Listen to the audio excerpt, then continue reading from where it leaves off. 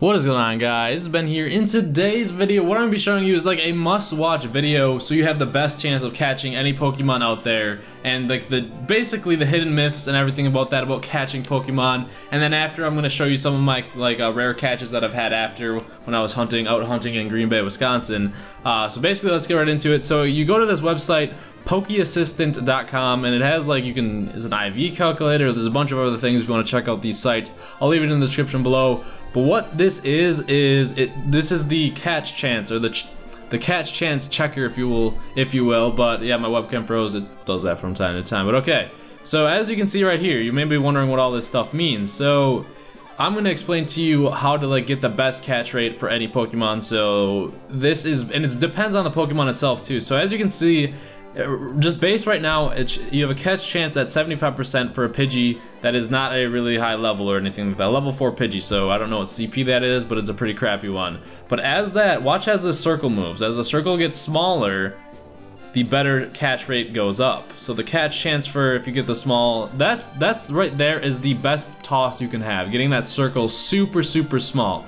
Now I do want to say it does not matter when you throw a Pokeball if you get it within that circle or not. Like, you guys know, say the size of you when you threw a Pokeball, it was that big, and you landed a Pokeball within there and you got a great toss. A great toss, a nice toss, or an excellent toss does not determine anything about the catch rate. I mean, you get XP from those, you get XP bonuses from those, but it actually does not affect the catch rate at all. So say you get the size like a Pokeball, or you throw your Pokeball and the ring around the Pokemon is this size, and say the Pokemon is not nowhere near within that circle. That doesn't matter, you'll still have an 89% catch rate.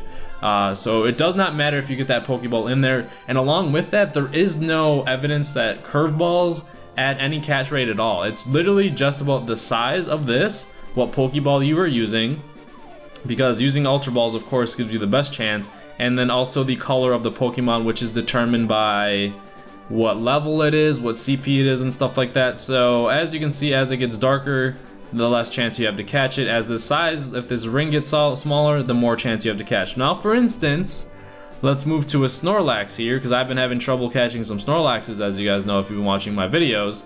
You also see one of those later in the video too. But say you're using Ultra Ball with a Snorlax, and this Snorlax is a beast. It's fully red, level 30. That's probably like a 2800 Snorlax or something like that. And you get a perfect toss on it. You have a 30% chance of catching that thing. If you get anything worse, watch how drastically it changes. So the catch chance goes down as this circle gets bigger. So if you get like a terrible toss, this is considered a terrible toss. You'll have a 20% chance of catching that. And if you're using a Great Ball, it's even worse, because you can move this a little bit bigger or more, there we go. So now you have a 15% chance of catching it. So basically, use an Ultra Ball, get that circle as small as you can. Curveballs do not affect the catch rate at all. It's literally about this circle. If you're going for XP though, I highly recommend, if you want to rank up faster, try and then to get your Pokeball within that. But if you can't get a curveball on the super far Pokemon, it doesn't matter. Just go to the straight tosses, and then if you getting great tosses or whatever within that circle does not matter at all either. It's literally only based upon this circle size. That's just something I'm trying to hammer down to let you guys know, so you can use this as well. So basically, say a Snorlax pops up like this, try and get this as small as you can. Doesn't matter if you curveball or anything. And also one last thing, raspberries, there is no evidence that raspberries affect this catch rate at all either. In the game, it does say that they do help catch Pokemon, but maybe in the way if you give it a raspberry, it has less chance of fleeing. It doesn't do anything to the catch rate. So those are just some myths. I hope that I hope you get that helped you out and the understanding. And with starter Pokemon, it's even worse. The last one we'll check here is a Charizard. So say we have a Beast Charizard, so we get a size, say our toss isn't the best, but say the color is really red. Using a Great Ball, it's 5%, and I think using an Ultra Ball, it's probably 6%, yeah.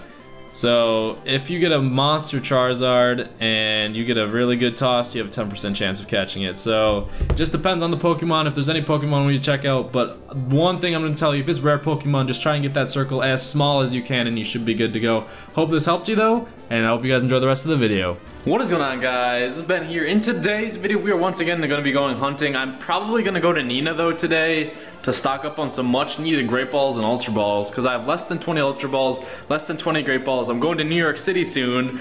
At the end of the week I'm actually going. So basically if I'm going to be catching Pokemon there, good Pokemon, I need more Ultra Balls and Great Balls. So I'll be going to Nina. I can like do a loop where I can get like 20 lures in like a circle. So it's like a great way to stock up on items. So that is an hour away. But for a little bit I'm still going to be hunting in Green Bay.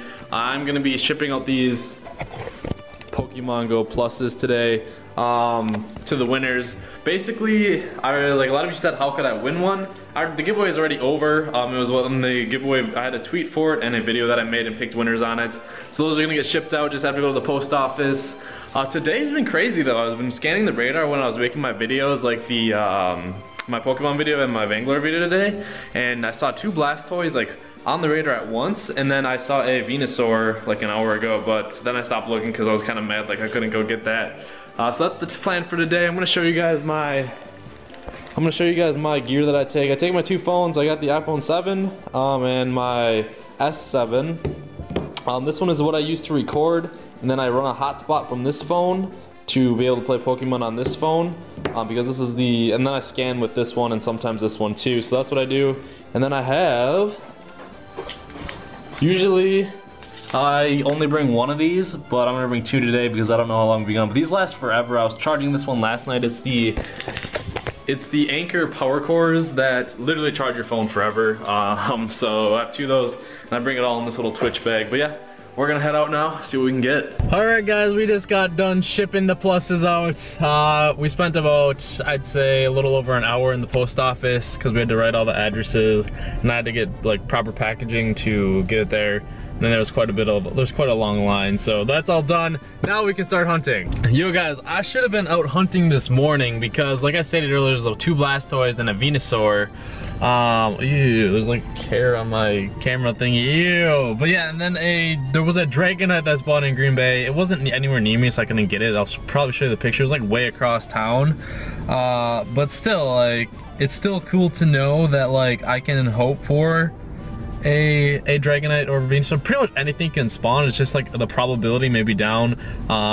Basically comes down to is like if there's a crap ton of Pokemon that spawn in an area, it has a potential to spawn anything. So yeah, your place may only spawn Weedles and Pidgeys, but it does have a potential to spawn anything. So I was just encouraging to see a Venusaur and Dragonite earlier today, but that was like 2 hours ago, and since then this is the first thing I decided to go after, which was a Dratini. So other than that, it's been pretty slow today. Hopefully it picks up soon. So since it's been slow, I pretty much just went for the slow bro. And the only reason why I'm showing you, because how sad it actually is, CP33. Oh, oops. Didn't mean to throw that Pokeball, but yeah, this thing is jumpy though, man. And it's actually kind of hard to find. It's like, I don't know, I'm on like an alley street kind of. It's really weird, but there we go. Hopefully we can one ball it with that.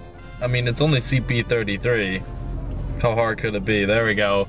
We'll check the moveset on it, but I just had to show you guys that how low it actually was. Thank God it wasn't like a Blastoise or something. It does no Ice Beam and everything. We'll check the IV on it just because it's above average, but hey, CP33, I guess we'll take it. Alright guys, we made it to Nina. I spawned quite a bit of the lures already, as you can see. So this is like the path that it goes. You get these 4.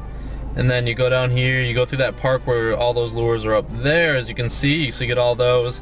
So this is my fastest way of getting back my items. So currently, you can see I already hit all those stops, so I got some of them back. I'm up to 20 Ultra Balls, 29 Great Balls. I do have an Incense and Lucky Egg because this Pokemon Go Plus is going to be going ham. I did put my Dragonite in here, but we'll see how long that lasts for. So I collected my Defender bonus, but yeah, I'm going to stay here for probably like an hour or 2, try and stock up on as much items as I can, and then I'll let you know the recap or if I catch anything good here. Basically, like I just stated before, for the last like couple, I'd say hour, I've been at this for probably 2 hours now.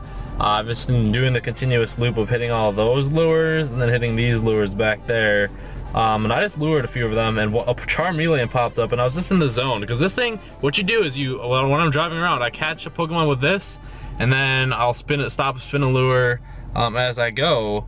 And I was just nonchalantly thinking, because I popped my lure, and then I'll show you guys my journal here. So sadly, I accidentally just clicked it, not thinking it'd be something good. I clicked a Pokemon to catch it.